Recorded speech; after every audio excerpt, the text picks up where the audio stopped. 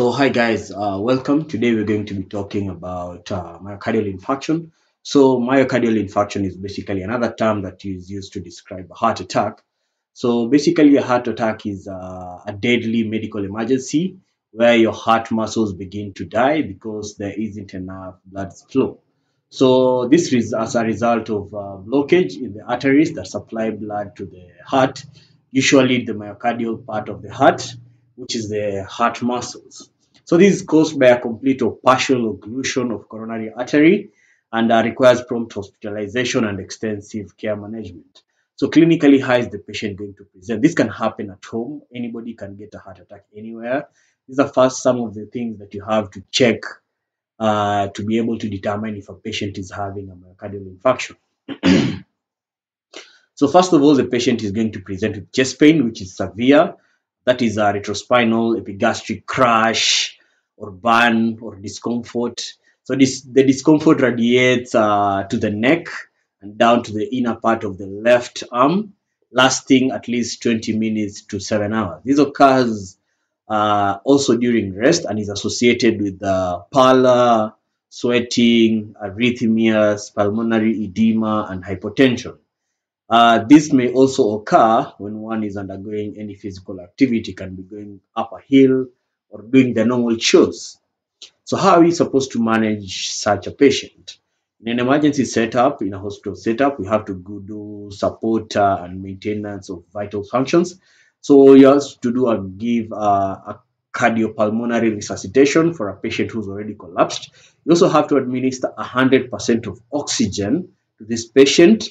So we also have to alleviate the pain that is radiating to the neck and the inner part of the left arm by giving morphine 10 to 15 milligrams IM or IV. So 1 milligram per minute maximum. So 10 milligrams of morphine must be diluted in normal saline or water for injection.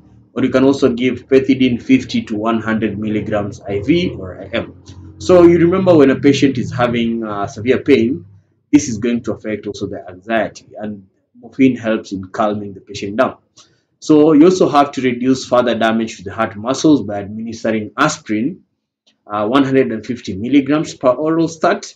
Also, you're supposed to give glycerin trinitrate sublingually, 0.5 milligrams every 5 to 10 minutes to a maximum dose of 5 tablets. So this helps to protect the cardiac myocardial muscles. So, what are you supposed to do when this patient arrives in the hospital setup, or it happens that the patient is already in a hospital setup? If the patient passes out and they're having ventricular fibrillations, you are supposed to give defibrillation by using a defibrillator. That is basically generating a shock into the patient so that it can be able to charge the myocardium to continue functioning. So you also have to recanalization therapy through thrombolysis and primary angioplasty.